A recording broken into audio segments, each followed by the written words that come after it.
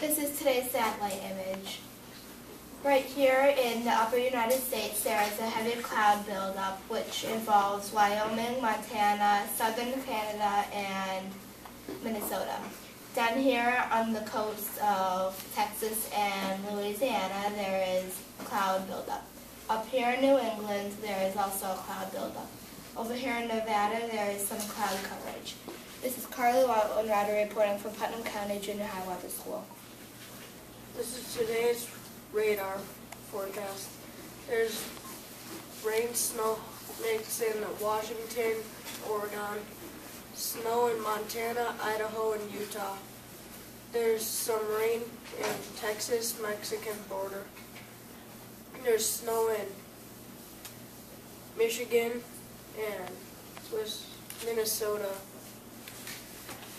There's rain in Illinois and rain-snow mix in New England.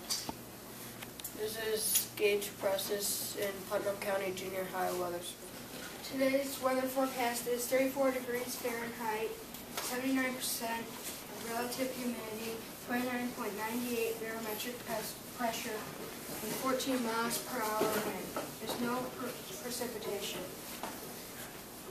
The temperatures in the United States are 44 degrees Washington, Seattle, 50 degrees San Francisco, California, 26 degrees in Utah, 30 degrees in New Mexico, and 30 degrees in Chicago. There's a low pressure in California and Arizona, and a high pressure in Idaho. There's a cold front bumping into a warm front, making storms for the northern United States, and also a high pressure bumping into a cold front in New England. Today's forecast is cloudy skies, then partly cloudy this afternoon. High 47 winds south-southwest at 10 to 20 miles per hour.